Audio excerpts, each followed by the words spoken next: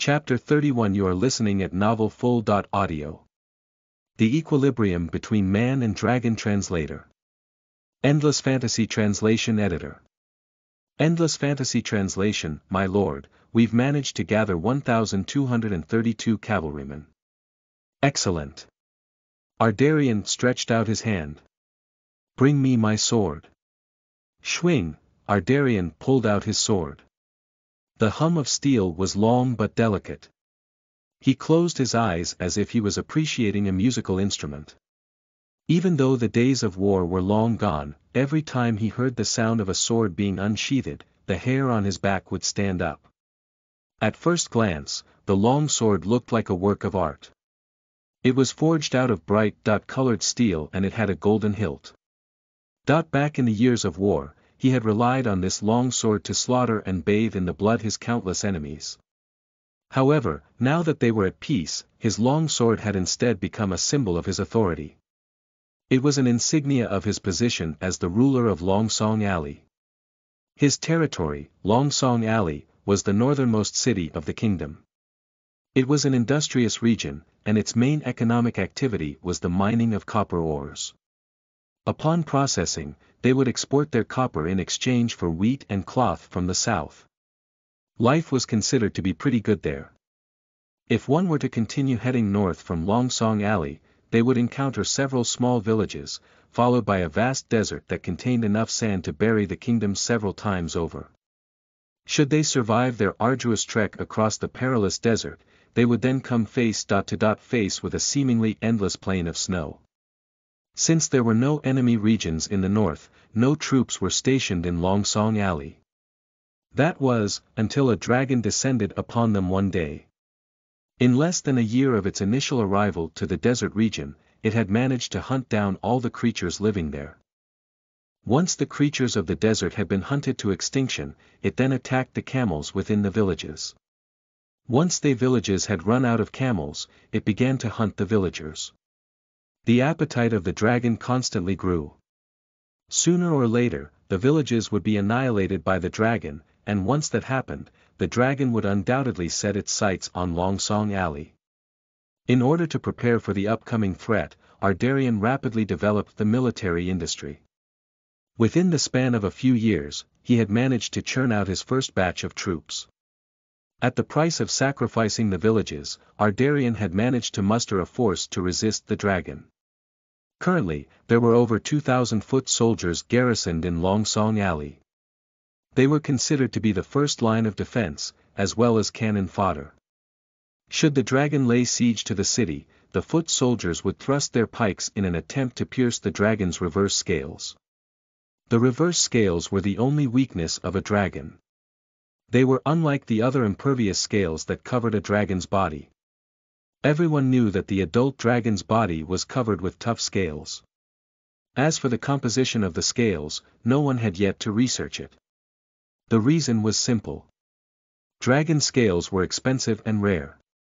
They were usually used to make armor strips that protected vital organs.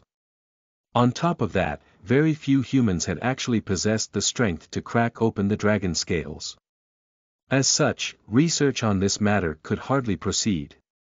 Nevertheless, based on the experience of veteran soldiers, ordinary swords and sabers were completely ineffective against dragons.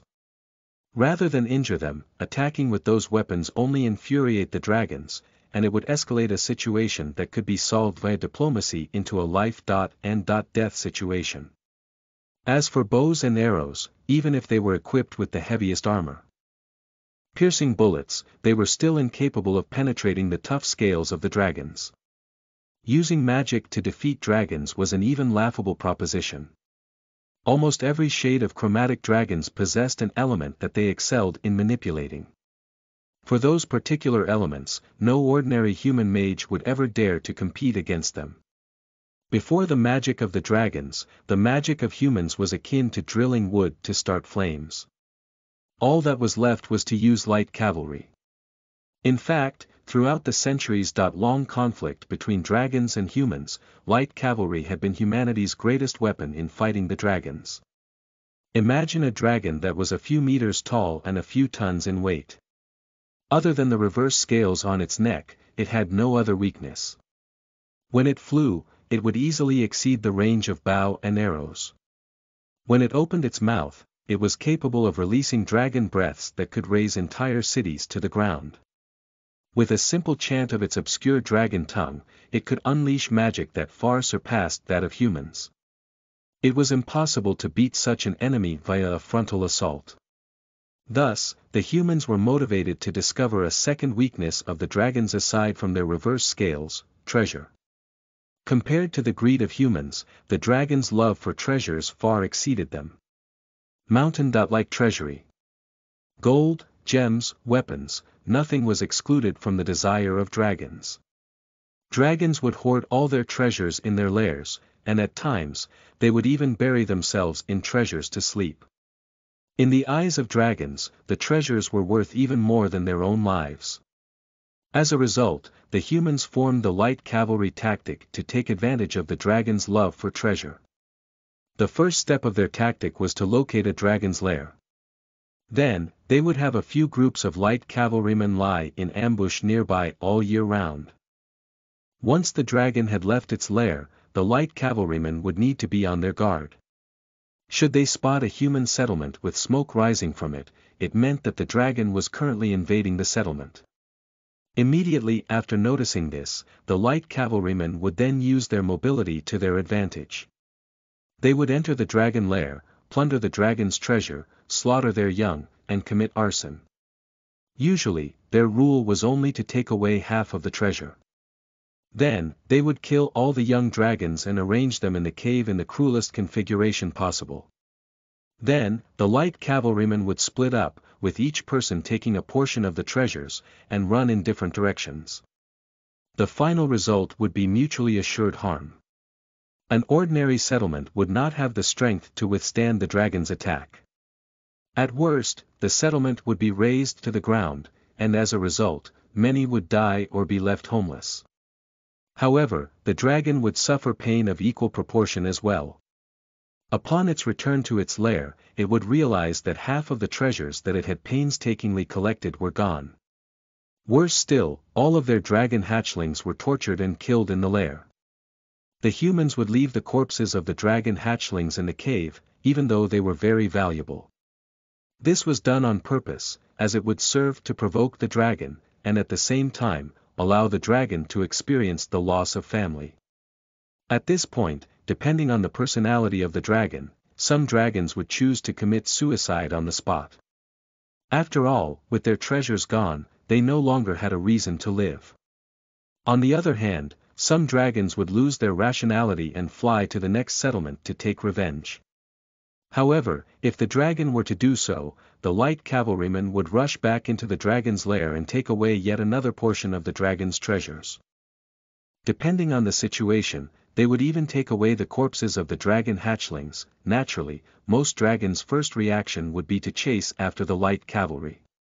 However, no matter how fast the dragon flew, they could not catch all of the light cavalry that had spread out in different directions. Those light cavalry were not afraid of death at all.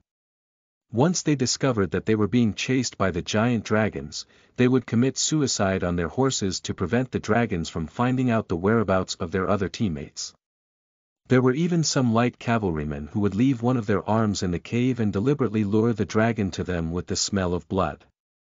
If they were to employ this tactic, the cavalrymen who sacrificed themselves would not be carrying any treasure, and would instead leave it with the rest of their teammates. This process would be rinsed and repeated until the dragon realized that attacking human cities was highly uneconomical for it. Thus, the weak humans had finally found a bargaining chip that was capable of threatening the dragons at the cost of their own lives. Such is the subtle equilibrium between man and dragon, who both resided on the same continent. Chapter 32. You are listening at novelfull.audio. In the face of a dragon, you are but an ant. Translator. Endless Fantasy Translation Editor. Endless Fantasy Translation. However, in order for the tactic to succeed, strict requirements would have to be imposed for those who wished to be part of the light cavalry unit. In essence, they needed to be veterans who were unafraid of death and had rich combat experience. After all, once deployed, most of them would not be able to return. Some of the light cavalrymen would even be corrupted by the treasures of the dragon. They would steal the treasures and live a carefree life by themselves. The bar of entry was high, their job was highly risky, and they could only be deployed once in most cases. As such, Ardarian had went through great difficulty to train these cavalrymen. Once the ordeal was over, the 1,200 cavalrymen would most likely be reduced to 10 or so members. Ardarian walked to the front of the military formation and raised his sword. Boom, boom, more than 1,000 cavalrymen responded to the Lord's salute. They knocked their pikes on the ground, and the warhorses under them neighed. My brave soldiers! Ardarian opened his arms and began his speech.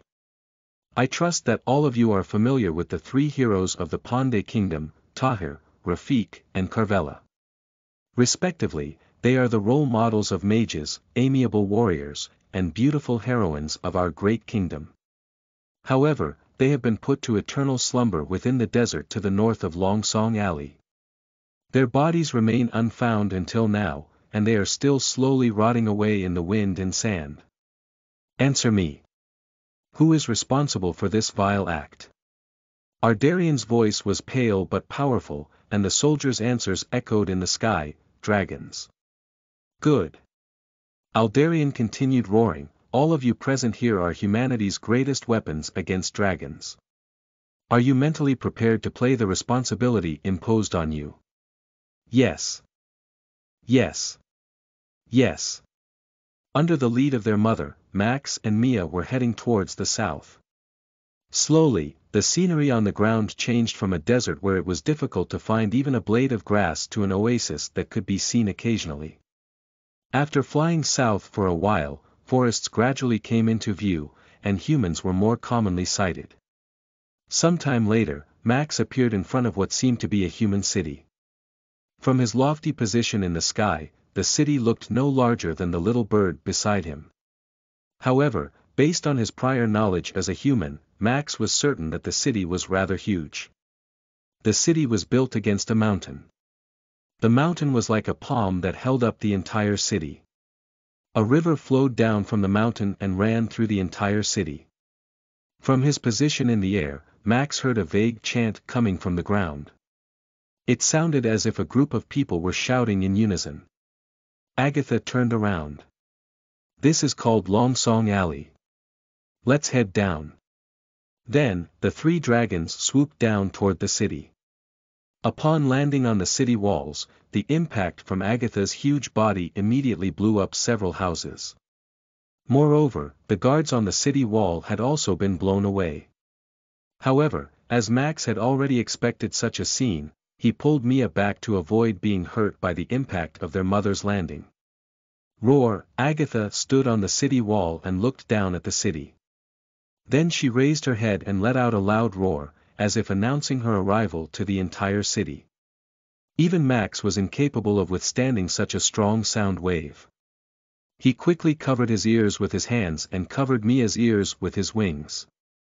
After all, his klutzy sister's reaction was always slightly delayed. He did not know whether or not it was an illusion, but Max saw that the mountain trembled together with his mother's roar. Water droplets jumped up from the river surface as if it was about to boil. It's a dragon. Quick, run. God, please save me. Longsong Alley immediately fell into a state of panic. Most of the people saw the figure of the dragon were stunned for a second. Then, they turned around and ran like ants. One by one, they rushed to the other side of their city, hoping to escape from the dragon's wrath. Some of the weaker humans went mad under Agatha's roar. They crumpled on the ground and began muttering incoherent nonsense. Roar, like his mother, Max also roared. However, as a young dragon, Max's roar naturally not as loud as his mother's. If his mother's roar was described as earth-shattering, then Max's roar was like an irritating alarm. Roar! After watching her brother's actions, Mia imitated him and roared as well. However, with Mia's body size, the sound she made was weaker than a common house pet's. Not here, Agatha commented. Remember, children, these are the lowest class of humans. You can eat them if you're hungry, but if it's treasure you desire, don't bother attacking them. They won't drop any gold coins. Where I'm about to bring you to is where the lord of these humans resides at. The lord is extremely wealthy, and he possesses a great wealth of treasures, hee. Agatha spread her wings as she spoke. Whoosh, a strong wind blew over Max's head, and Agatha flew up once more. A lord, ha! Max followed his mother, and at the same time, he looked around for the lord that she had mentioned. Sure enough, this is a medieval world, and the existence of a city lord is to be expected. Max turned around and looked at the entire city. Their terror aside, most of the citizens looked emaciated, and their streets were dirty and dilapidated. The horses that were dragging goods had gone berserk, and as a result, most of their carriages had flipped over. This city looks a little poor. Max thought to himself. However, upon spotting the lord, Max immediately understood why this was the case. Most of the income the city generated had been funneled into building up their military. At this moment, he had already reached the lord's inner castle. The inner castle was the city within the city. It was surrounded by higher and thicker walls, and it was the lord's living area. A large army was lined up neatly there, and everyone was riding on top of a horse. Dragon. A dragon is approaching. Run. Don't panic. We are soldiers, we have to fight until. Oh my God. There are 3 of them. Run. O great goddess of order, Eunomia. Please bless me in defeating these great evils. Naturally, the neat military formation that was formed just moments ago had collapsed the moment they saw the dragons. Many of them had fallen off their horses, as they shouted and scurried away. A few soldiers raised their weapons and pointed them at Max, trembling. However, once Max locked eyes with them, the soldiers immediately threw away their weapons and ran away. Some even hid under the horses' stomachs and cowered in fear. It reminded Max of hiding under a table during an earthquake. Do you see, my children? Before our might, the tin cans that these soldiers are wearing mean nothing. Agatha mocked the soldiers and roared once again. Roar. Chapter 33. You are listening at novelfull.audio. Specialists.translator. Endless Fantasy Translation Editor. Endless Fantasy Translation. Mia roared as well. She seemed to enjoy roaring very much, and she would clap her front paws from time to time. Naturally, Max roared as well, although the thought of scaring the human soldiers did not give him much sense of accomplishment. However, Max noticed that the horses that the soldiers were riding on did not seem to be frightened. Most of the horses were still standing in place. Every once in a while, they would even lock gazes with the dragons. Regardless, they had never lowered their heads, and they did not run away. Why aren't these horses afraid of us? With such a question in mind, Max turned his head and took a quick glance at his surroundings. Some distance away, Max found a training ground for horses. In there, Max noticed there were several dragons carved out of wood. They were placed in the spots where the horses ate. There were gongs and drums scattered on the ground, and their battered surface indicated that they were used regularly. Desensitization training. Max knew of this method. In ancient times, in order to prevent the horses from being timid in war, every warhorse was trained from a young age. One such training that the warhorses had undergone was desensitization training. The horses would be sent to attack scarecrows that were carrying knives, spears, or sticks. Only by doing so would the warhorses remain calm in the battlefield. But it seems that the desensitization training for horses of this world is a little different. Under normal circumstances, the desensitization training for horses was targeted at the enemy humans. As for the horses in this city, however, they were trained to be desensitized towards dragons. In other words, the soldiers before them were specialists meant to deal with dragons. At this point, Max noticed a person walking out among the soldiers. That person was wearing a full set of Milan plate armor. His footsteps were steady, and as he walked forward, he lifted his helmet and looked up at them. The man was probably in his 70s. His beard was white but his physique remained strong. He looked like he had exercised a lot when he was young. That person knelt on one knee and with a sincere expression, he asked, "Dear Lady Agatha, may I ask why you have brought two young masters? Or ladies here?" Max frowned. This person seems to be educated. He must be the so-called lord. Moreover, this lord is rather smart. Now that we dragons have invaded his inner castle, he's trying to bargain his way out. He knows that violence would lead him nowhere. Ardarian. You are still alive, huh? You're really tenacious, hee. Agatha recognized the lord, and thus, she called out the lord's name immediately. This was the first time that Max had heard his mother speaking the human tongue. He did not expect his mother to know the tongue. It was rather surprising for Max. Ardarian looked calm on the surface. However, underneath his calm exterior, his hands behind his back were trembling uncontrollably. The relationship of humans and dragons were like mice and cats, both physically and mentally. However, Ardarian knew that if he were to flee the scene, he would be sprayed to death by Agatha's dragon breath. He and Agatha were old acquaintances. They had met a few times before. Unlike some dragons, Agatha had a gentle temperament. Like all dragons, however, Agatha also liked treasures. As a result of these two characteristics, whenever Ardarian had been woken up from his slumber by her dragon roar, he would hand Agatha his treasures to make her leave. To Ardarian, Agatha's behavior was more akin to a bandit's. However, unlike normal bandits, Agatha could not be eliminated nor defeated easily. Ardarian recalled the last time he handed Agatha his treasure. It should have been last year. Agatha most likely isn't here for treasure this time. Regarding this matter, Ardarian had always kept a secret stash of treasure ready in his room, so he could satisfy the dragon during any of her sudden visits. However, the difference this time was that Agatha had two dragon hatchlings with her. This is probably a demonstration. She's probably telling me that these are her children, and she's warning me not to think of funny ideas in the future. Lady Agatha, I have prepared some gifts for you. Ardarian shot a glance to his attendant. A moment later, a chest of treasure was hurriedly brought to the scene. I approve of your straightforwardness, Ardarian. With that, Agatha flicked her claws and opened the chest. It was filled with shiny gold coins and colorful jewelry. A ceremonial sword made of pure gold was inserted in the chest, and there was a jewelry necklace hanging on it. Max watched from the side. He understood all the messages that his mother had taught him to this point. There was no need to kill all the humans. It was best to keep them alive. The village would serve as a source of camel meat.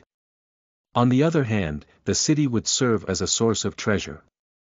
However, being the proud dragon she was, Agatha did not say those words aloud.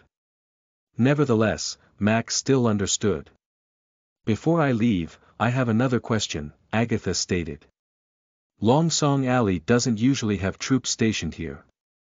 For what purpose are you gathering troops now? Gulp, Ardarian gulped audibly. Sure enough, Agatha had caught on to this matter. Naturally, the troops were meant to serve as a means to deal with Agatha. However, in this moment, he could not tell Agatha up front that he had gathered these troops to deal with her, right? Therefore, Ardarian took a deep breath and replied. Lady Agatha, this army is used to deal with mountain bandits. For your information, if the mountain bandits are too rampant, I will not be able to gather enough treasures for you. To deal with bandits. Ha ha ha. Agatha's laughter echoed throughout the city. Then, Agatha faced Max. Max, my child, what do you think? Facing his mother's vertical pupils, Max exhaled. He knew that his mother was testing him. He's lying. Max spoke fluent human language and answered, these warhorses won't run when they see us. They are specially trained to be used against dragons. The air froze for a few seconds. Cold sweat broke out on Aldarian's head, and his heart thumped faster and faster. He did not even have the time to realize that the dragon hatchling speaking the human tongue. His most pressing concern at that moment was that his lie had been completely exposed. These warhorses are exactly as what the dragon hatchling has mentioned. They've undergone desensitization training since young, and they've been trained to face a dragon without any fright. They were meant to be used by a group of specialist infantrymen. They were meant to be used against you dragons. Chapter 34. You are listening at novelfull.audio. The consequences of slandering a dragon are severe. Translator. Endless Fantasy Translation Editor. Endless Fantasy Translation, how audacious. Hee. Agatha was not shocked. After all, she knew the truth about this army from the very beginning. She had only asked Max to teach her child a lesson. Agatha continued, Lord Ardarian, you must have spent a fortune to raise this army, right? I won't kill you. It's not like I'll get any benefit from killing you anyway. Get your soldiers off their horses. I want all of them for myself. As soon as Agatha finished speaking, the soldiers who were still sitting on the horses quickly got off their horses and ran for their lives. Boom, a huge dragon breath was spat out from Agatha's mouth, and the strong light drowned everything. Even Max could not help but close his eyes. As expected, the ancient dragon's power was so strong that it had taken only mere milliseconds for her to fire such an intense dragon breath. Once the dragon's breath ended, only a pile of charcoal remained on the ground. Had Max not seen the horses with his very eyes, he would not have recognized the charred creatures before him. Lightning was still flowing from the corner of Agatha's mouth as she licked her lips and retracted her breath. Then she said, Ardarian, why did you do such a stupid thing? The money you've used to build this army is enough to exchange for a few years of peace. Even since ancient times, all armies were founded from real gold and silver. If soldiers were to participate in labor whilst serving, the costs of maintaining the army would be reduced. However, in doing so, the combat prowess of the army would also decline. On the other hand, if an army was built completely on the funds of the Lord, it would cost an exorbitant amount to maintain them. Moreover, compared to the residents living in the city, most of the soldiers present looked extremely well nourished. The weapons in their hands were clearly of high workmanship, and each of them were equipped with a nice set of armor. As for the horses that had just died, they were also special horses that had undergone training since they were young. The building of this army had undoubtedly racked up astronomical costs. Should the money be used as a tribute to Agatha, it could indeed be exchanged for a long period of peace. Max had the same question as his mother, and thus, he turned his gaze to Lord Ardarian as well. Yes. Ardarian paused for a long time before answering, there are 3 heroes in the kingdom. They are Tahir, Carvella, and Rafik. You killed them, so I want to avenge them. I built this army for this very reason. Hearing such an answer, Agatha snorted. What rubbish, I don't know any of these people. I told you I'm a reasonable dragon, killing people won't bring me any benefits. The last time I killed someone was a few years ago. Ardarian suddenly raised his head and widened his eyes. You didn't kill them.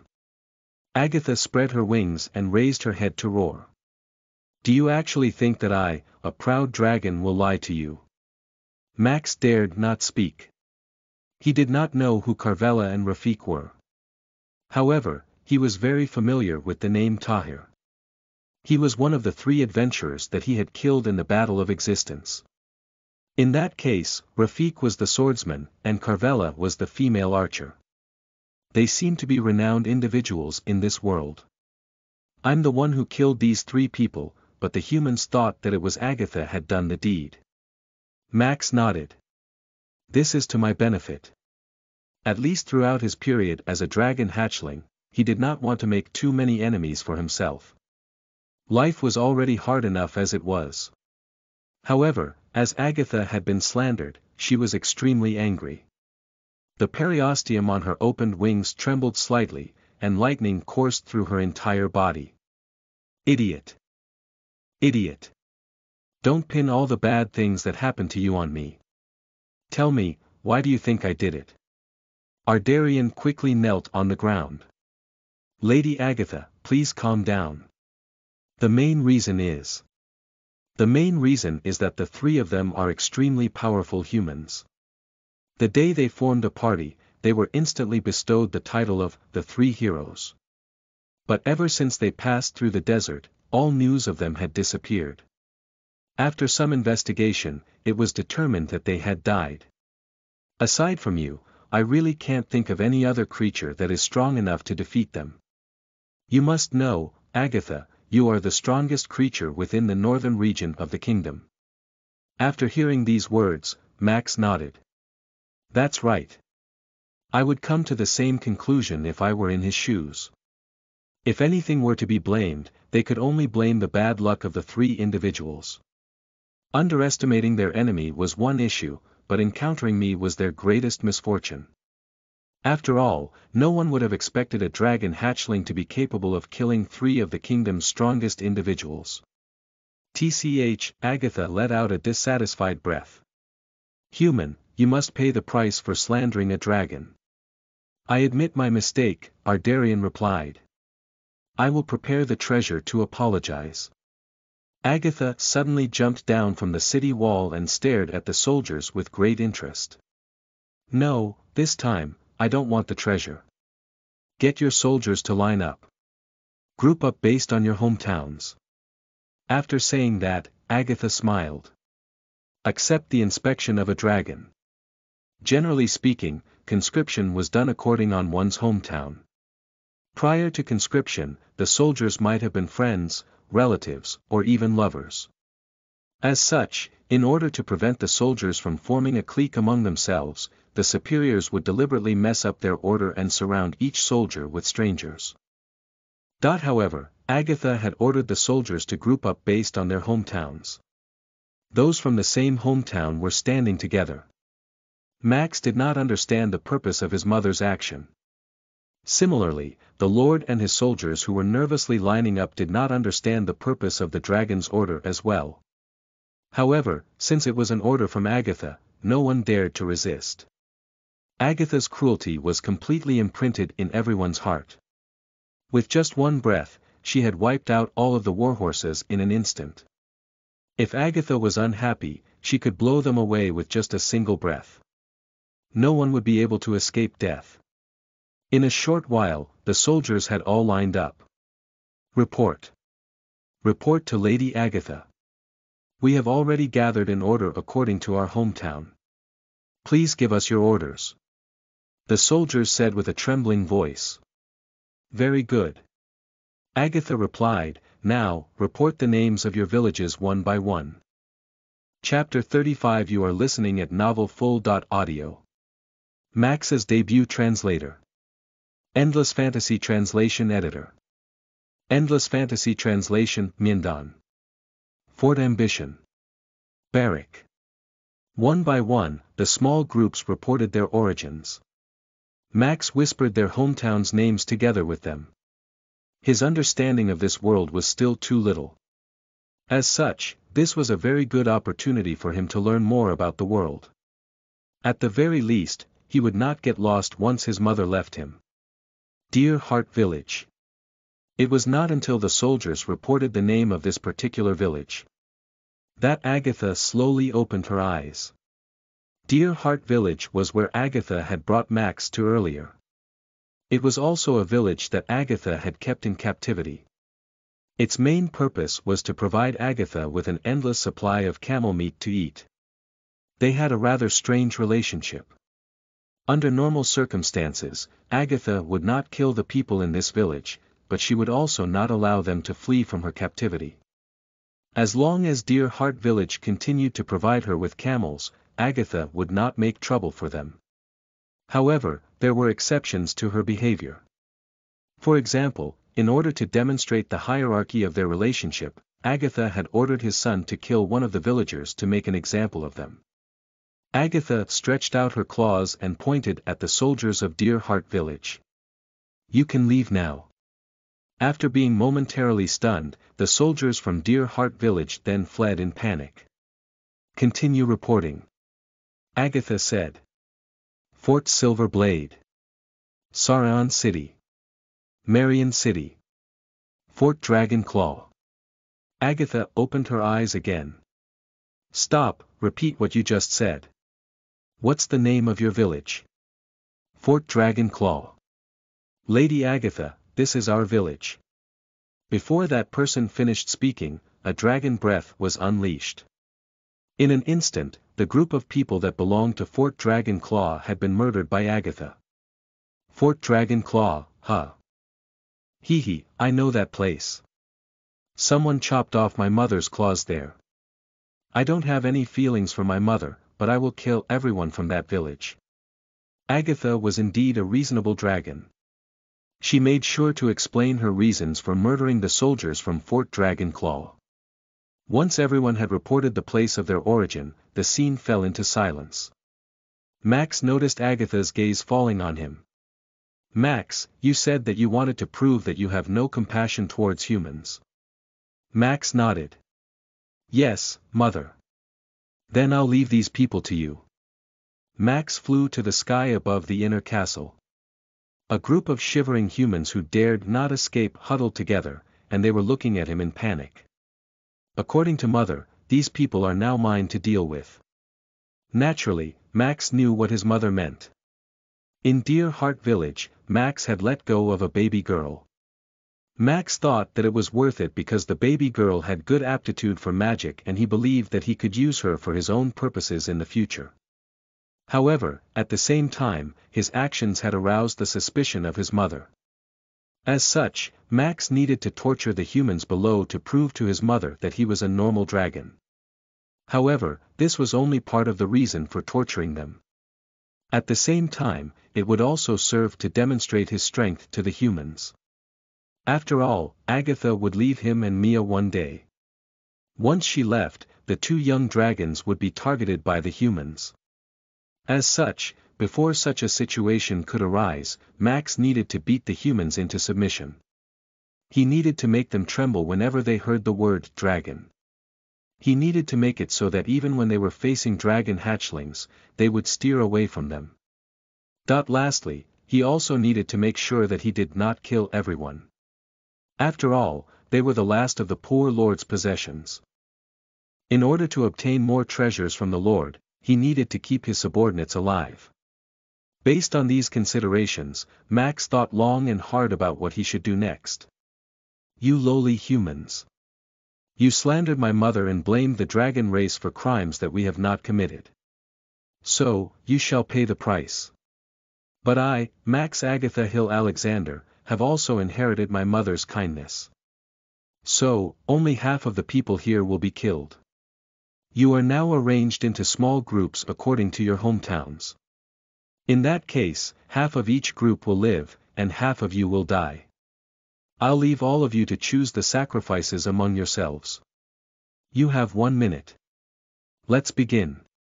Once Max finished his last sentence, the crowd below became lively. A cacophony of people counting, arguing, and crying could be heard. After a minute had passed, each group was further separated into subgroups. Those who would live stood in the distance. Those who were left in the middle were those who were willing to sacrifice themselves. Max took a look. Those who had voluntarily sacrificed themselves were most likely old people, fathers, older brothers, and so on. Max had expected this outcome. At the same time, it was also the last shred of mercy Max had given them. "Thunder elementals, heed my call. Transform into arrows and pierce through their chests." Max was chanting the incantation for lightning arrow, the most basic thunder magic for red dragons. It collected the lightning elementals in the air, forged them into the shape of an arrow, and fired them forward to deal massive damage. Bzzzt, following his first shot, a person fell to the ground with a muffled sound and his body was paralyzed. Bzzzt, bzzzt, lightning arrows fell from the sky one after another, and the people below lowered their heads and accepted their fate. This was the difference between humans and dragons. Generally speaking, a human needed to study for a few years before they could use a spell like lightning arrow. Moreover, lightning arrow was the most basic type of thunder magic. Even the brightest among humans needed a year to master the spell, and some pitiful ones were incapable of learning it, even if they were to devote their entire lives studying it. Meanwhile, red dragons were capable of casting the spell since birth. "You are hiding your strength." Max suddenly heard Agatha's cold voice behind him. Max did not expect his mother to see through him. In fact, ever since he had used the battle of existence to kill Tahir, Max's magical aptitude had improved by leaps and bounds. In fact, in terms of thunder magic, Max felt that he was comparable to his own mother, who was an ancient dragon. While his spells might not be as powerful, in terms of the number of spells he knew, Max was capable of beating most red dragons at this point. However, he did not want to show his true strength. After all, acting like an alien was not welcomed by the red dragons. "But now that mother has seen through me, I have no reason to hold back." "As you wish, mother," Max replied. "I'll use my full strength. Thunder elementals, heed my call. Transform into arrows and cover the sky. Lightning arrow rain." Chapter 36. You are listening at novelfull.audio. But that's clearly a dragon hatchling. Translator. Endless Fantasy Translation Editor. Endless Fantasy Translation. The ancient and obscure dragon tongue resounded in the sky above the inner castle. This language was difficult to pronounce and difficult to understand. It was not designed to allow dragons to communicate with each other. Dragons were mostly arrogant and they prided themselves in operating alone. There were very few situations where they would have a need to communicate with other dragons. Most of the time, the dragon tongue was used to facilitate the recitation of magic. The dragon tongue was concise and straight to the point, and thus, it was the best language for reciting spells. Therefore, the incantations that had taken Tahir several proses to finish chanting, would only take Max a few seconds to finish. Moreover, no humans would be able to understand Max's chants. The obscure dragon tongue itself was already so profound that it would leave deep impressions on humans, not to mention that the tongue could not be spoken with the same pronunciation from the thin human throats. As for a text-based version of the dragon language, it had never been discovered or been researched before. Dragons possessed the ability to inherit memories. As such, they did not need books to impart knowledge. Even since birth, they had already possessed the knowledge of several generations of dragons. Moreover, every time they slept, their strength would also increase. At this moment, to the humans below, the sounds that were coming off of Max's mouth were like the chimes of a bell. As he watched his soldiers get pierced through the heart by lightning one after another, Ardarian clenched his hands tightly, but he sighed helplessly. He had no other choice but to follow the whims of the dragon hatchling. He had originally decided that no matter what happened, he would not escape. He would bear witness to the whole ordeal with his own two eyes. This was partly to understand the attacks of the dragon hatchling. The spell that the dragon hatchling used was the same as what was written in the textbook for fighting against dragons. The only magic that ordinary red dragon hatchlings could use was the lightning arrow of the thunder element. It was said that it was one of the simpler spells of thunder magic. Nevertheless, it was still a high wall to overcome for many humans who yearned for magic. The root cause of this phenomenon was that magic did not originate from humans, but rather, humans had learned it from other creatures. Only by learning the language of the elves could one have the opportunity to use the magic of the elves. As for the language of the dragons, humans have made little to no progress on that end. However, after the first few shots, Ardarian noticed Agatha saying something to the dragon hatchling. Following this, the dragon hatchling rose to a higher position. Then, an even faster and stranger incantation was read out from the dragon hatchling's mouth. What is that? Dark clouds gathered in the sky. The rolling dark clouds were like a huge windmill that constantly rotated. At the same time, all sunlight was blocked from entering Longsong Alley, and it felt as if night had descended over the city. Although Ardarian had never studied magic, he understood its principles somewhat. The dark clouds meant that there was a storm approaching, and the clouds were filled with an almost endless amount of thunder and water elementals. In other words, the young dragon was brewing something. A disaster. Level magic would soon befall them. Lightning arrow rain. Max stated the final words in the dragon tongue. The moment his chant ended, thunder elementals rapidly descended from the sky and came to Max's side. They intertwined and formed the shape of a chrysalis. Then, they rotated and contracted, turning into a thin and long arrow. Like shape. One lightning arrow was enough to illuminate half of Max's body. As such, the thousands of lightning arrows that lit up Longsong Alley had illuminated the dark clouds, making them look like soft, fluffy cotton balls. In contrast to the picturesque scene in the air, the scene below was like hell. Even Max did not expect the power of the lightning arrow rain to be so great. It was the same lightning arrow rain that Tahir had cast. However, by using the dragon tongue to cast the spell, its effects were amplified. Although Max had promised his mother that he would not hold back. He had never expected the change in languages to affect the power of the spell this much. At this point, there was no way to explain it to his mother. Max waved his claws. Instantly, thousands of lightning arrows shot down. The boom of thunder surrounded Max. He was momentarily deafened, and he could not hear anything. It was as if he was isolated from the world. Upon looking back, he noticed that Agatha was watching the scene with great interest. A hint of surprise flashed in her widened eyes. Pure red dragons were not afraid of thunder. Even under the deafening boom of thunder, true red dragons would treat the explosion as if it were some kind of sweet melody. As such, Mia was very happy. She clapped her hands and flew back and forth among the lightning arrows, and at times, she would even let the arrows hit her. She was like a naughty child that ran about in the rain on purpose. Boom, boom, whenever each lightning arrow made contact with the ground, huge explosions would ensue. In fact, after the first bolt fell, all the soldiers who had volunteered to die below had died. The subsequent arrows that struck them had merely deformed them until they were beyond recognition. Pieces or strips of charred coal danced in the air, and the amount of soot that was generated was immense. By the time the rain of arrows had stopped, a large semi-circular crater had already appeared on the ground. There was nothing in the pit.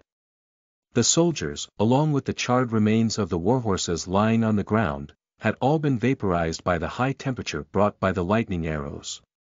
The soldiers who were watching from afar had also suffered many accidental injuries. Smoke, charred flesh, and pained sobs. Once all of it had dissipated, Max spread his wings and said, "This is your punishment." Ardarian's legs went weak, and he almost fell to the ground. This is lightning arrow rain. It's one of the most advanced thunder spells. Only a few humans in history have managed to cast it. Tahir once performed this spell and defeated the enemy's vanguard. Is this an adult dragon? No, it's merely a hatchling. How can it cast such a spell? Ardarian finally understood. Agatha need not do anything. Agatha's child alone was already strong enough to annihilate everyone present. Thank you, Lord Dragon Hatchling, for punishing us. Ardarian took the lead and bowed to Max. He knew that he must not mount any resistance. Otherwise, with Longsong Alley's current military might, they would be wiped off the map by the Dragon Hatchling. Moreover, the soldiers who were lucky enough to survive were already scared out of their wits. They quickly imitated Ardarian and knelt down towards Max. Chapter 37. You are listening at novelfull.audio. The Kinship Between Dragons. Translator. Endless Fantasy Translation Editor. Endless Fantasy Translation. Lord Dragon Hatchling, I do not currently possess any more treasures. Ardarian said to Max, but I am willing to give you my sword as a gift. Ardarian had dealt with dragons many times, and thus, he had some understanding of the temper of dragons, especially the temper of red dragons. Slaughtering humans brought no pleasure to red dragons, and thus, they would not kill without reason. Even if they were to kill, they would most likely not obtain a satisfactory amount of treasure. Therefore, Ardarian was certain that the dragon hatchling had not been satisfied by the death of his soldiers. However, as he had already handed his treasures to Agatha moments ago, he had nothing left to offer the dragon hatchling. All he could think of was the long sword hanging on his waist. Upon this thought, he took out the long sword at his waist and handed it over with both hands. Max glanced at it. In truth, Max felt that he had already done enough. There was no need to further aggravate the situation. Max had already massacred more than 500 humans and gained his mother's approval. His destructive and powerful spell had already served as a demonstration of his power to the humans. In the future, even if Agatha were to leave them, no one would dare to disturb him or Mia. Moreover, in the ethics of dragons, it was inappropriate to collect wealth before their parents. Even if he were to accept the long sword, he would still need to hand it over to his mother in the end. Therefore, Max shook his head. I have no need of treasures. I'm merely giving you a lesson. As long as you remember this day forever, it will be enough. Never forget what you have experienced today. Ardarian heaved a sigh of relief. The sword was the sword of the commander of Longsong Alley. Had it not been for the fact that he had run out of treasures, Ardarian would never have offered it as a tribute to the dragons. After all, if he were to do so, it would deal a devastating blow to his reputation once outsiders learned of it. Handing over the sword of the commander was equivalent to giving up the authority of Longsong Alley. It was an extremely desperate move. Fortunately, the dragon hatchling had declined his offer. Roar! Agatha let out another roar as if she was very satisfied with the situation. Remember. This is the consequence of slandering a dragon. After giving her last warning, she spread her wings and left with her children. While he was in the air, Max turned back to take a look at the city. Although they were already high up in the air, the crater that he had created with his magic could still be seen clearly. The power of dragons had far surpassed his expectations. Aside from that, Max also realized something important while he was slaughtering the soldiers. He did not seem to have any guilt. Logically speaking, although he had become a red dragon, his heart had used and soul was still meant to be that of a human's. However, even after killing so many humans in one go, Max did not feel uncomfortable at all. Perhaps I've finally become a dragon, both physically and mentally. In truth, much of a human's emotions were affected by the physiology of their bodies. The secretion of hormones would directly affect the mood and even the thoughts of a person. Females would feel inexplicable anxiety during their menstrual period, pregnant women would become more prone to hunger, and those who regularly stayed up late would be more prone to depression. These were all examples of the effects of hormones on the human body. Max suspected that if we're to continue living as a dragon, it would not be long before he would become like Mia, unsympathetic towards humans. He might even be in the mood to play around while humans were dying all around him. Max heaved a mental sigh. Back in the desert, in Agatha's underground lair. Explain yourself, Max. Why do you know that spell? The first thing Agatha did upon returning to the lair was to ask Max about the lightning arrow rain spell that he had cast. Max had already thought of a plan along the way home. He would take advantage of the pride of the dragons by praising Agatha, and once he had lowered her guard, she would accept his excuses more easily. That's because as your child, I inherited a small part of your strength. One morning some time ago, I felt as if my body was connected to the memories of our predecessors, and I suddenly learned of this spell.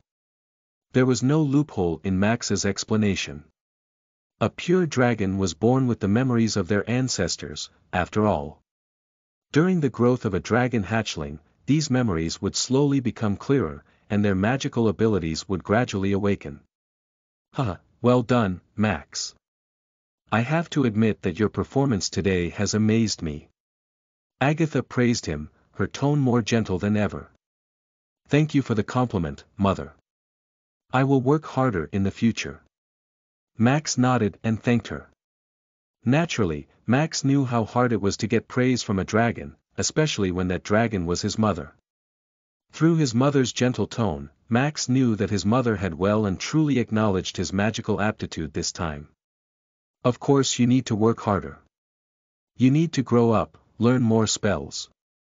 Agatha started off slowly, but halfway through her speech, she suddenly changed topics. After all, both of you have to leave my side now. What? Although Max had expected his mother to abandon him and Mia one day, he did not expect that day to come so soon. Generally speaking, mother dragons would raise their dragon hatchlings until they had become teen dragons before leaving them. Max and Mia were only dragon hatchlings at this moment. Because both of you are now qualified to live independently. Agatha explained with a wry smile. You killed those 3 heroes, didn't you, Max? Max replied, it wasn't me. He would not admit it even if he was beaten to death. Although he did not know how his mother had guessed it, he refused to admit it. Otherwise, should his mother learn of Tahir's strength in the future, she would definitely suspect how a dragon hatchling such as himself had managed to beat such a powerful foe. If Agatha were to learn of Max's battle of existence, the consequences might be disastrous. Perhaps, she would even kill him on the spot.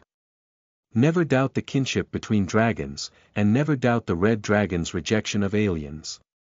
Those who were capable of using the battle of existence were considered aliens as well.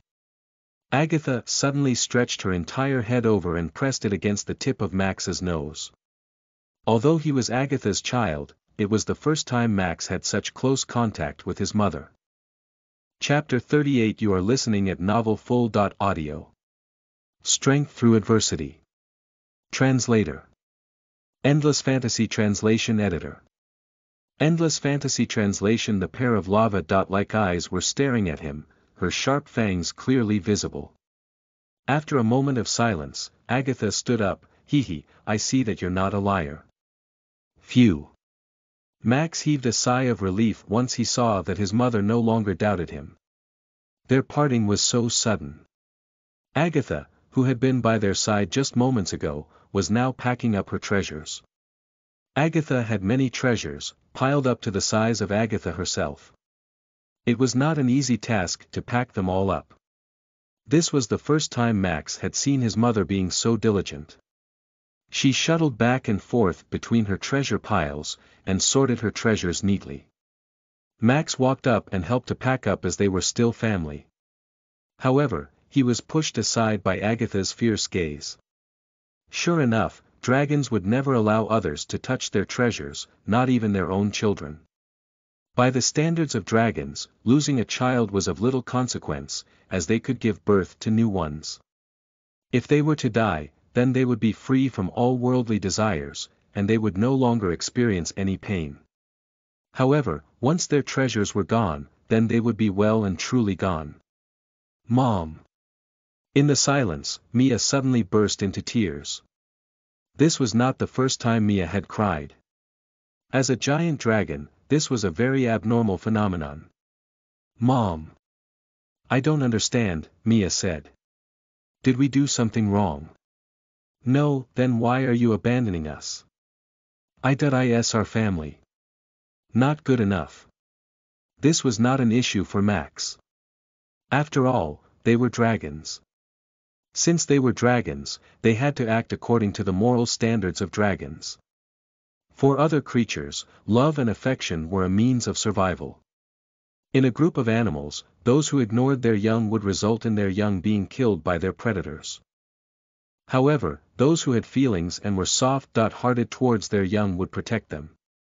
Those that had survived would inherit the behavior of their parents, and thus, they would protect their young as well. Just like breathing and eating, emotions were not just a physiological phenomenon, they were a necessity for the continuation of the species. Dragons, on the other hand, did not need emotions. After all, dragons were at the top of the food chain. Even if a dragon hatchling were to be abandoned at a young age, they would still be able to survive. Therefore, dragons rarely had deep kinship. This was something that Max had realized ever since becoming a dragon. Perhaps it was the price for being strong. Those who excelled in something would usually display different behavior from those who were average.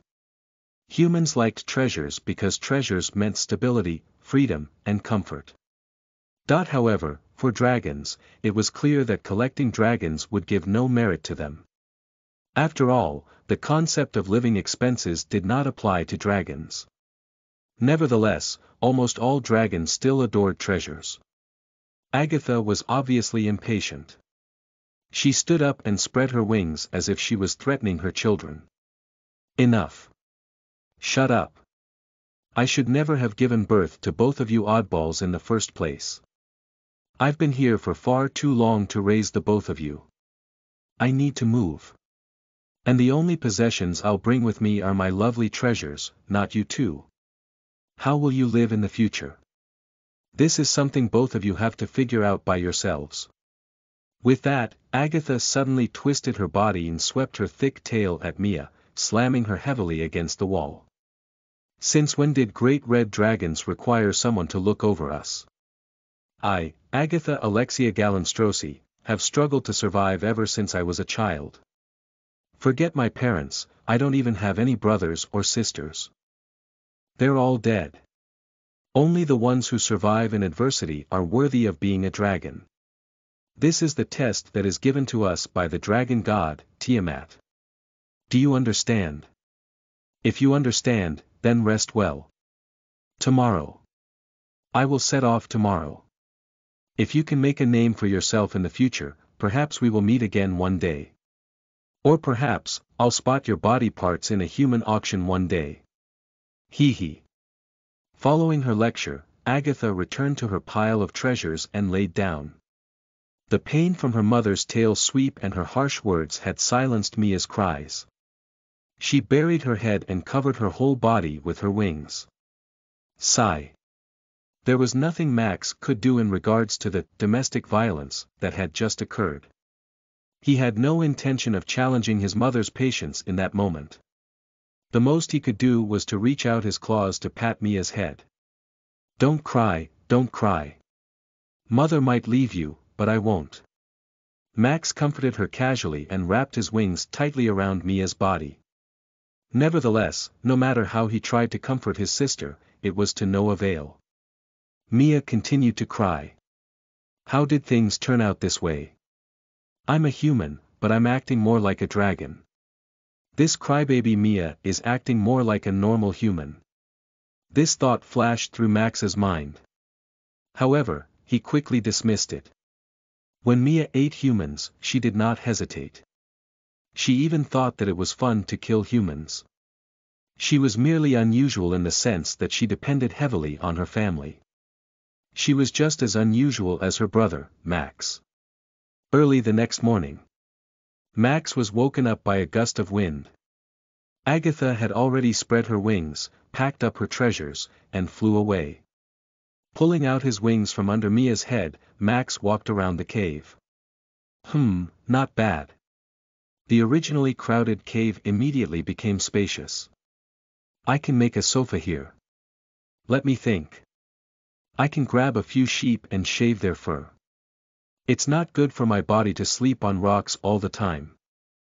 I might as well open a bathtub there. There's a drought of water in the desert, and I haven't taken a bath since I was born. Now that mother is gone, I can do whatever I want. But where should I obtain the water from? I might as well borrow some from Long Song Alley. But I definitely transport the water here by myself. This wouldn't fit my image of a dragon. Damn it, I should have convinced mother to leave some of the horses alive. While Max was thinking about how he should renovate the lair, he suddenly stepped on something. It was a bulging sack the size of a basketball. Max opened the sack.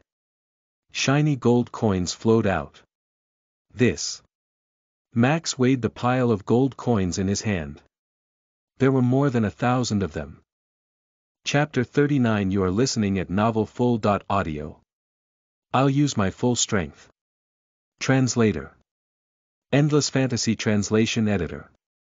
Endless Fantasy Translation. As for the source of the bag of gold coins.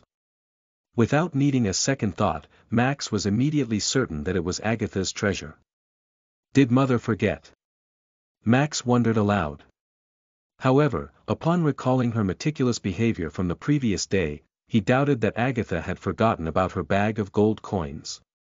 The only explanation was that she had intentionally left the bag behind. In a sense, it could be considered as the start-up funds for the 2 dragon hatchlings. How heavy! Max sighed. The gold coins were probably made of pure gold, and each of them had a satisfying weight in one's hand. In the human kingdom, the amount of money that Agatha had left them was probably enough for 3 generations to live in peace. However, for dragon hatchlings, it was just the right amount for them to lie on top of it, or for them to use as blankets. While looking in the direction in which Agatha had left, Max sighed heavily. Although she had said some rather harsh words, she had still secretly left behind a minor fortune for her children. The desert was still empty and yellow. However, if one looked carefully, one could see a few fat camels wandering in the desert without any defenses. They must be the tribute that Dear Heart Village had sent out. Mia, it's time to get up. As Max spoke, he picked up the sack and poured all the gold coins onto Mia. There was a loud crash. Mia shook her head and opened her eyes. Upon noticing the gold coins surrounding her body, Mia's eyes lit up. Mia, are you feeling better? Max felt that Mia would like these treasures. After all, glittering gold coins were a staple favorite of dragons. Ha, ha. This was the first time Mia had ever touched a gold coin with her own hands. Thus, she wagged her tail happily at the sight of the treasures. Like a child playing in water, she constantly threw the gold coins up in the air and allowed them to hit her body. Max doted on Mia as well. He helped pick up the gold coins and threw it at Mia's body. After her moment of joy, Mia suddenly looked around. Mother! Mother, are you there? No one answered. Mia lowered her head again and kicked away the gold coins beside her. TSK, so hard to please. Max complained in his heart. However, based on his experience of coaxing children in his previous life, at this time, all he needed was prepare her a delicious meal and she would instantly feel better, just like magic. Do you have anything you want to eat? Max asked. I have no appetite. Camel. This time, I won't snatch it from you. I'll even give you its thigh. How about it? Mia did not answer. Instead, she wrapped herself up with her wings. She looked like a dragon dumpling. Oh, right. Max suddenly remembered something. Have you ever eaten roasted meat made with spices? Max suddenly realized that although Red Dragon was the only dragon race that liked to eat cooked food, that was only true when the raw meat was roasted. As for things like pepper and spices, red dragons had never tried them. After all, it was already good enough for a dragon to know how to cook well. Why would they care so much about cooking? Most of the dragons thought that if they had the time to study cooking, it would be better to go out and snatch more treasure. Therefore, Max dared to bet that even in Mia's inherited memories, she had never enjoyed roasted meat that was meticulously cooked. Spices. What's that? Mia was silent for a moment before she asked. Max chuckled. As expected, Mia has never heard of such a thing. As an independent young man, Max had learned to cook since kindergarten. The problem now, however, is where I should get these spices from. Dragons. Indeed, they are not the type of creature to lie. Ardarian put his hands on his forehead and buried his head on the table. He had already repeated the day's events dozens of times in his mind. Agatha's words constantly replayed in his mind. Considering that dragons were a very proud race, even if some dragons would use conspiracies and tricks. However, most of the tricks they played were used to deal with other dragons. Dragons very rarely lied to the weak humans. According to Agatha, Agatha did not kill the three heroes. Someone else had killed the three heroes. However, Ardarian still could not figure out just what kind of powerful existence in the northern region had managed to kill Tahir. Could it be that dragon hatchling? A possibility suddenly came to his mind. It was the dragon hatchling that could use lightning arrow rain. Could it be that young dragon that killed Tahir? However, this thought was quickly rejected by Ardarian. Yes, that young dragon was indeed very powerful. It had casually used a spell that humans could not even grasp. But today, that young dragon had also mentioned something. I'll use my full strength. This was what the young dragon had said to Agatha. The dragon is still young.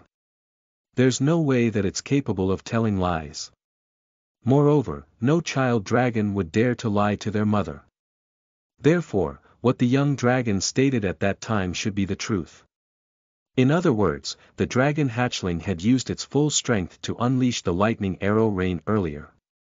I doubt that level of strength is enough to defeat Tahir, who excelled in thunder magic. The dragon hatchling does not seem to be the culprit. Then who else could it be? Knock knock knock. There was a knock on the door. My liege, we found Carvella's body. What? Ardarian quickly got up and walked out of the room.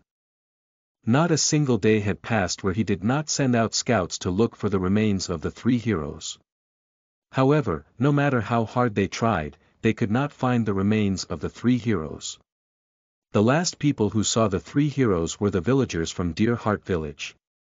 However, they did not gain any useful information there. The villagers said the same thing. They said that they had seen three strangers passing by the village from afar, and they did not have any interaction with the village. Nevertheless, they had finally found Carvella's body. Ardarian walked into a room. A chunk of charcoal was laid across a table. The charcoal had vaguely made out a human shape. Had it not been for the tag on her body, no one would have recognized it as Carvella. As it had been left in the desert for a long time, Carvella's corpse was covered in a layer of yellow sand. In order to protect the integrity of the corpse, of course, it could not be washed with water. Someone wet his fingers and flicked the sand out one grain at a time. Warrior Carvella. Ardarian immediately crumpled onto the ground and cried. Chapter 40. You are listening at novelfull.audio. War. War is coming. Translator. Endless Fantasy Translation Editor. Endless Fantasy Translation. After holding a simple funeral for Carvella, Ardarian returned to his room, dipped a quill and moistened his tongue. Then he began to write a letter. Honorable King. Agatha invaded and caused a lot of damage to Longsong Alley. Among our losses include 1,200 warhorses and 621 soldiers. Oh, of course. I don't mean to complain to you, but I'm merely reporting our situation here. I apologize for not protecting Longsong Alley well. Although we've suffered a great loss, we did not gain nothing from this ordeal. Through Agatha's words, I've learned that someone else has killed the three heroes. As for who the murderer is, that remains to be seen.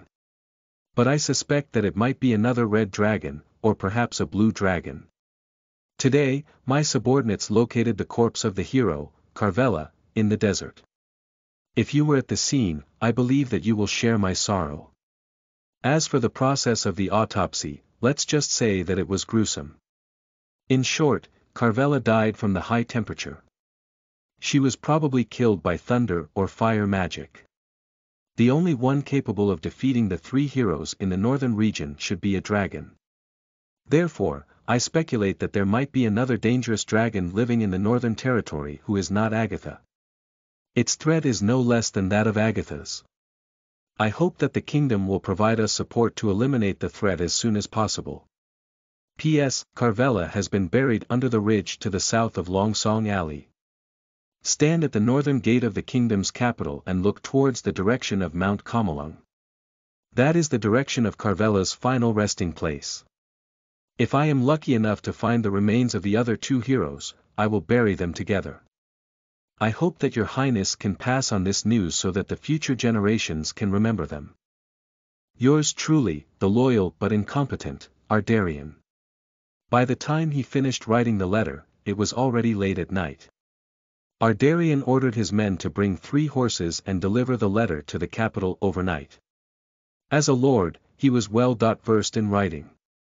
However, the scenes from earlier that day was still vivid in his mind. His hand, which was holding the pen, was constantly trembling as he wrote the letter. He looked out of the window at the night sky that was as dark as the abyss. Ardarian dared not even imagine what that unknown dragon looked like. Logically speaking, his Longsong Alley was not a wealthy city. It could at most satisfy the appetite of a single dragon when it came to treasures. If there were 2 of them, Longsong Alley would not be able to afford such a huge expenditure. There was also another problem. Dragons were not a united race. As a result of the other dragon's existence, both dragons would most likely extort him for treasures at an even greater pace. The 2 dragons would not company exist in peace. Unfortunately, to Ardarian's knowledge, all signs indicated that there was another dangerous dragon living in the desert. Perhaps it was even stronger than Agatha. If such a dangerous dragon was not eradicated as soon as possible, it would pose a huge danger for the Pandey kingdom in the future. Back when the humans were still divided and the continent was split into 5 countries, each nation had suffered great losses to the dragons. However, now that they had united under a single flag, they could gather the strength of the entire country and sweep the north together. It was also a great opportunity to get rid of the mystery dragon and Agatha. Moreover, the matter was also getting more and more urgent. All 3 heroes had already perished, and it was enough to show the urgency of the situation. Ardarian clenched his fists. If it was just Agatha alone, Longsong Alley would have been able to hold on for a while, but now there were 2 dragons, and one of them had killed all 3 heroes that the kingdom was proud of. They needed to get rid of the mystery dragon as soon as possible. Daddy, Daddy. Ha ha ha. Daddy, you're running too slow. You won't be able to catch me like this. The little princess, Tess, was not even 10 years old. Her body was very thin, but she ran like a deer. Slow down. Slow down. The old king had already retired from the battlefield for many years, and he was no longer as brave as he was in the past.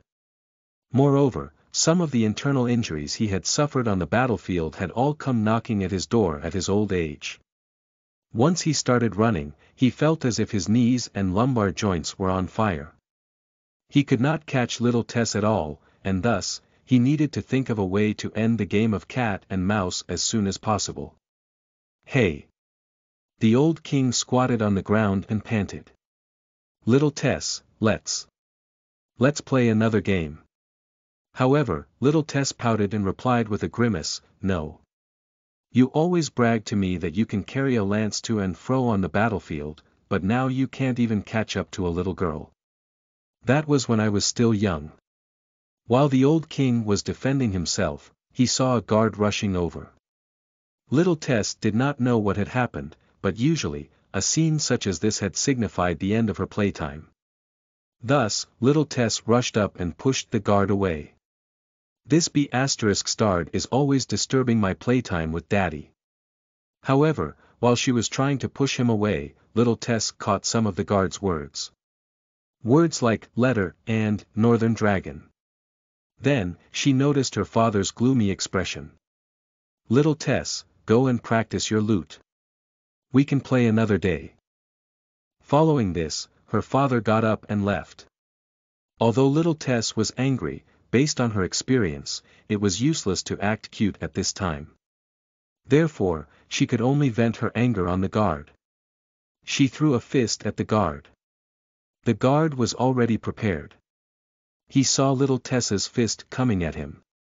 He skillfully opened the chain mail on his upper body.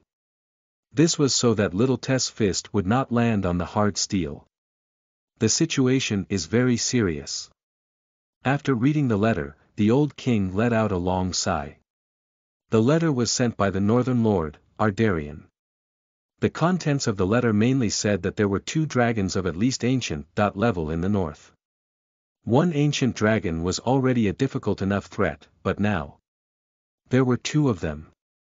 If they were to ignore them, Longsong Alley would undoubtedly become a lost cause. Longsong Alley was one of the most important copper mining cities in the kingdom.